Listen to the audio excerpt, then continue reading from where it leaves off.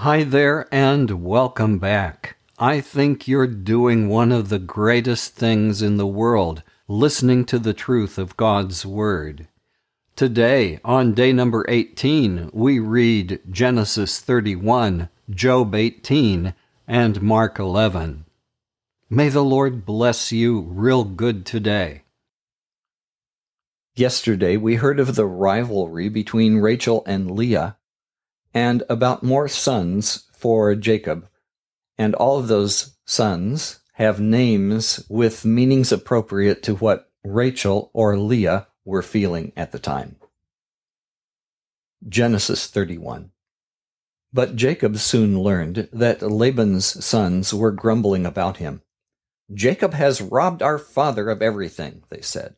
"He has gained all his wealth at our father's expense." And Jacob began to notice a change in Laban's attitude toward him. Then the Lord said to Jacob, "Return to the land of your father and grandfather and to your relatives there, and I will be with you." So Jacob called Rachel and Leah out to the field where he was watching his flock. He said to them, "I have noticed that your father's attitude toward me has changed. But the God of my father has been with me. You know how hard I've worked for your father, but he has cheated me, changing my wages 10 times. But God has not allowed him to do me any harm. For if he said, 'The speckled animals will be your wages,' the whole flock began to produce speckled young. And when he changed his mind and said, 'The striped animals will be your wages,' then the whole flock produced striped young. In this way, God has taken your father's animals and given them to me. One time during the mating season, I had a dream, and I saw that the male goats mating with the females were streaked, speckled, and spotted. Then in my dream, the angel of God said to me, 'Jacob.' And I replied, 'Yes, here I am.' The angel said, 'Look up, and you will see that only the streaked and speckled and spotted males are mating with the females of your flock. For I have seen how Laban has treated you. I am the God who appeared to you at Bethel, the place where you anointed the pillar of stone and made your vow to me. Now get ready and leave this country and return to the land of your birth.'" Rachel and Leah responded, "That's fine with us. We won't inherit any of our father's wealth anyways. He has reduced our rights to those of foreign women. And after he sold us, he wasted the money you paid him for us. All the wealth God has given you from our father legally belongs to us and our children. So go ahead and do whatever God has told you." So Jacob put his wives and children on camels, and he drove all his livestock in front of him. He packed all the belongings he had acquired in Paddan Aram and set out for the land of Canaan, where his father Isaac lived. At the time they left, Laban was some distance away shearing his sheep. Rachel stole her father's household idols and took them with her. Jacob outwitted Laban the Aramean, for they set out secretly and never told Laban they were leaving. So Jacob took all his possessions with him and crossed the Euphrates River, heading for the hill country of Gilead. 3 days later, Laban was told that Jacob had fled. So he gathered a group of his relatives and set out in hot pursuit. He caught up with Jacob 7 days later in the hill country of Gilead. But the previous night God had appeared to Laban the Aramean in a dream and told him, "I am warning you. Leave Jacob alone." Laban caught up with Jacob as he camped in the hill country of Gilead. "What do you mean by deceiving me like this?" Laban demanded. "How dare you drag my daughters away like prisoners of war? Why did you slip away secretly? Why did you deceive me? And why didn't you say you wanted to leave? I would have given you a farewell feast, with singing and music accompanied by tambourines and harps. Why didn't you let me kiss my daughters and grandchildren and tell them goodbye? You have acted very foolishly. I could destroy you, but the God of your father appeared to me last night and warned me, 'Leave Jacob alone.' I can understand your feeling that you must go and your intense longing for your father's home. But why have you stolen my gods?" "I rushed away because I was afraid. I thought you would take your daughters from me by force. But as for your gods, see if you can find them and let the person who has taken them die.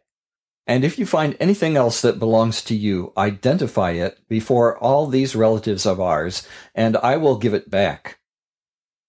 But Jacob did not know that Rachel had stolen the household gods. Laban went first into Jacob's tent to search there, then into Leah's, and then the tents of the 2 servant wives, but he found nothing. Finally he went into Rachel's tent. But Rachel had taken the household idols and hidden them in her camel's saddle, and now she was sitting on them. When Laban had thoroughly searched her tent without finding them, she said to her father, "Please, sir, forgive me if I don't get up for you. I'm having my monthly period." So Laban continued his search, but he could not find the household idols. Then Jacob became very angry, and he challenged Laban. "What's my crime? What have I done wrong that you chase after me as though I were a criminal?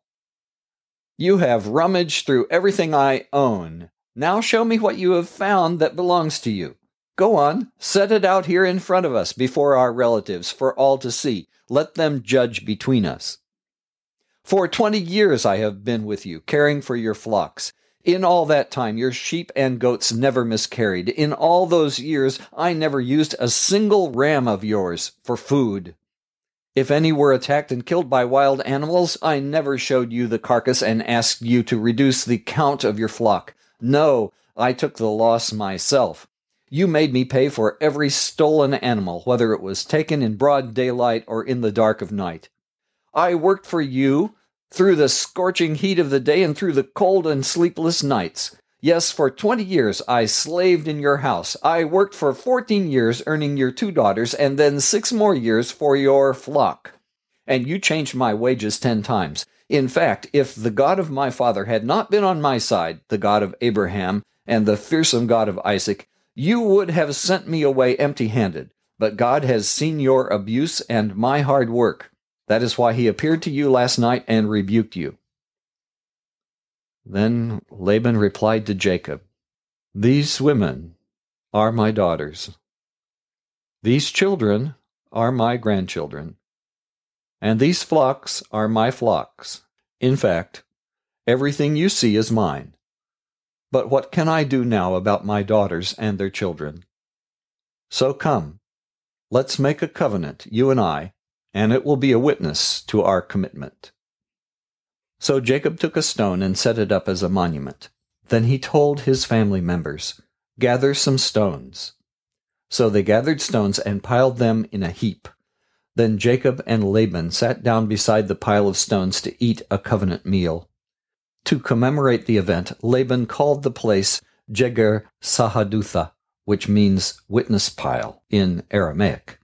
And Jacob called it Galeed, which means witness pile in Hebrew. Then Laban declared, "This pile of stones will stand as a witness to remind us of the covenant we have made today." This explains why it is called Galeed, witness pile. But it was also called Mizpah, which means watchtower. For Laban said, "May the Lord keep watch between us to make sure that we keep this covenant when we are out of each other's sight. If you mistreat my daughters or if you marry other wives, God will see it even if no one else does. He is a witness to this covenant between us. See this pile of stones and see this monument I have set between us. They stand between us as a witness of our vows. I will never pass this pile of stones to harm you, and you must never pass these stones or this monument to harm me. I call on the God of our ancestors, the God of your grandfather Abraham and the God of my grandfather Nahor, to serve as a judge between us." So Jacob took an oath before the fearsome God of his father Isaac to respect the boundary line. Then Jacob offered a sacrifice to God there on the mountain and invited everyone to a covenant feast. After they had eaten, they spent the night on the mountain. Laban got up early the next morning, and he kissed his grandchildren and his daughters and blessed them. Then he left and returned home. In yesterday's reading in Job, Job again complained that he was surrounded by mockers, and despairingly again said, "My hope will go down with me to the grave." Once again, the part of Bildad the Shuhite will be read by my son-in-law, Brandon Bond. Job 18. Then Bildad the Shuhite replied, "How long before you stop talking? Speak sense if you want us to answer. Do you think we are mere animals? Do you think we are stupid? You may tear out your hair in anger, but will that destroy the earth? Will it make the rocks tremble?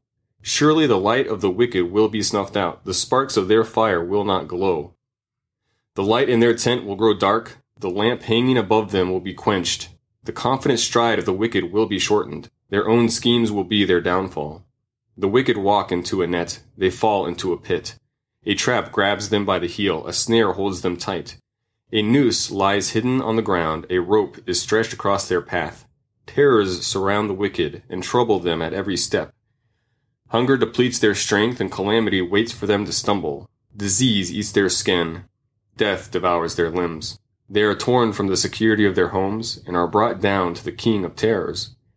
The homes of the wicked will burn down. Burning sulfur rains on their houses. Their roots will dry up, and their branches will wither. All memory of their existence will fade from the earth. No one will remember their names. They will be thrust from the light into darkness, driven from the world. They will have neither children nor grandchildren, nor any survivor in the place where they lived. People in the west are appalled at their fate. People in the east are horrified.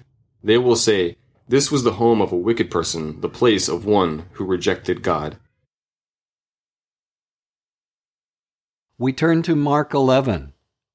Jesus has by now prepared his disciples for his death by prophesying about it, and by teaching them about what it will be like to lead in his kingdom. And he healed Bartimaeus, who called Jesus by his Messianic title, the Son of David. Mark 11. As Jesus and his disciples approached Jerusalem, they came to the town of Bethphage and Bethany on the Mount of Olives. Jesus sent two of them on ahead. He told them, "Go into that village over there. As soon as you enter it, you will see a young donkey tied there that no one has ever ridden. Untie it and bring it here. If anyone asks, 'What are you doing?' just say, 'The Lord needs it and will return it soon.'" The two disciples left and found the colt standing in the street, tied outside the front door. As they were untying it, some bystanders demanded, "What are you doing, untying that colt?" They said what Jesus told them to say, and they were permitted to take it. Then they brought the colt to Jesus and threw their garments over it, and he sat on it. Many in the crowd spread their garments on the road ahead of him, and others spread leafy branches they had cut in the fields. Jesus was in the center of the procession, and the people all around him were shouting, "Praise God! Blessings on the one who comes in the name of the Lord! Blessings on the coming kingdom of our ancestor David! Praise God in highest heaven!" So Jesus came to Jerusalem and went to the temple. After looking around carefully at everything, he left because it was late in the afternoon. Then he returned to Bethany with the 12 disciples.